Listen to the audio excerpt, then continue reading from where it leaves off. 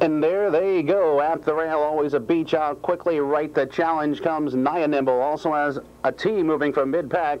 Big Tom, and on the far outside, English Tudor. Down along the inside comes General Matt Arthur. The early trailers in the field are at the rail, Bad Bird and El Perfecto. Paddock turn first time. Hennessy puts Nia Nimble on the point. He's got the lead line. Always a beach. Pocketed second. Caught on the outside and moving up is Big Tom. By the opening quarter, a blazing 26-1. Front of the grandstand first time. On the outside, Big Tom has hustled up the challenge. Nia Nimble, and now Joe Anderson puts him on the front. Nia Nimble is back to second along the inside. Always a Beach follows third. House of Fun is fourth along the inside. General Matt Arthur. English Tudor and Ray Remond first to move. Bad Bert grabs that cover, and moving from the back is El Perfecto. Head over toward the half-mile station. Big Tom has the lead. It's a tight light. Nia Nimble nose to helmet second. English Tudor grinds it out first over. They're by the half in 56 seconds. Straighten up down the backstretch and into the wind. Big Tom in control. He's got the lead line. English Tudor methodically marches up second. Towards the inside, Nia Nimble third.